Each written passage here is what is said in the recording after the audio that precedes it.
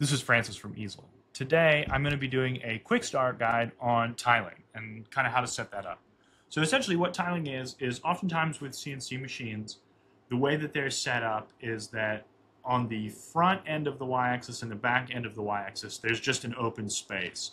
Typically, the gantry rides on each of the x-axes, which is the confines of the machine on the x-axis, but on the y-axis usually there's an open space. So tiling takes advantage of that open space by allowing you to basically put a larger piece of material, a larger piece of material on the y-axis onto your machine, and then you can move it and carve it in sections. And essentially what that does is it allows you to carve larger pieces of material on the y-axis on your machine by breaking it down into sections. And so essentially, what that looks like is typically when you set up a CNC project, it looks like this.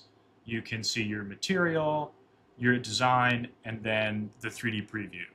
One thing to note is this dotted line here. And in this instance, that dotted line indicates the edge of my wasteboard on the y-axis. And so my design is moving past the bounds of my machine. And so tiling will be enabled automatically if you set up material that's larger than your wasteboard. I just disabled it. But essentially, when you enable material that's larger than your wasteboard, you'll see this purple line appear, and that's the tiling line. And essentially what that is a line that indicates that your project has automatically been defaulted to tiling and has been broken up into sections to carve one at a time. You can also enable tiling by just going to the material dropdown, and right here where it says enable tiling, you can click on yes. Then you'll be able to select the number of tiles. In this instance, 2 is fine. The process is the same for however many number of tiles you have. And then if the tiles overlap, and I recommend having the tiles overlap because when I simulate this carve, we'll see my first tile goes to about here, and then if I switch it to the second tile, it goes past the point, back into the first point of the first tile. And this is really great because when you're carving that first tile, it stops, there's a hard line there.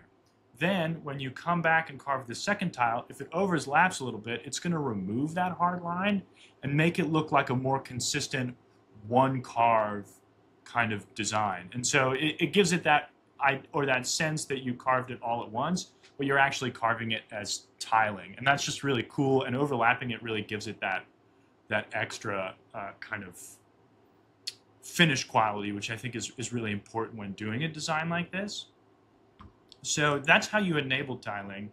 And then when you go to carve the project, you'll want to make sure that the tile that you're carving is the tile that you have selected. And to select a tile, you need to click the check mark next to the tile in the material dropdown. The first tile should be checked by default, but when you go to carve that project, you'll carve it, it'll finish. You want to make sure you go back into this material dropdown and select the second tile. And what happens when you select the second tile is you go and you click on carve, and what's going to happen is the carve menu is going to tell you that you need to align your material.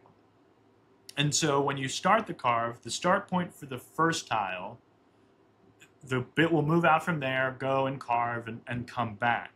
That start point for that first tile is the measurement point for the 9 inches you need to move your material down to align the second part, or the second tile. So essentially you're measuring from the carve start point 9 inches and then moving your material. So you want to be really kind of conscious of that start point because that's where you're measuring off of as you go. And the other thing to be really kind of conscious of too is if I do 3 tiles, let's say I'm doing the third tile and I click on carve, it's going to tell me to move it down 12 inches, and that 12 inches is again from that start point.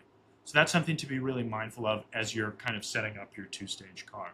And then essentially it's just running the carve exactly the same as you would any other carve. You're just kind of moving your material down, setting it up, and then carving from that new work 0 point, which is just 12 inches, 9 inches from your original work 0 point. The only other thing that I'll mention really quick about tiling that I think is really important is you want to make sure that when you move your material down, it stays square, or it stays in the same kind of frame of reference. So typically what I like to do is put some sort of straight edge on one side of my x-axis that my material butts up to, And then as I'm moving it, it's moving along that straight edge and it's not shifting left to right on the x-axis, which is where we see kind of a lot more problems with tiling.